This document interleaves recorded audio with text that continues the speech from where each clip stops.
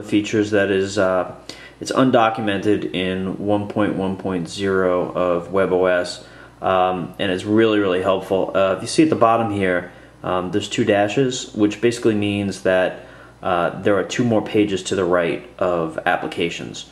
And as you see here, it actually changes when you're sliding back and forth.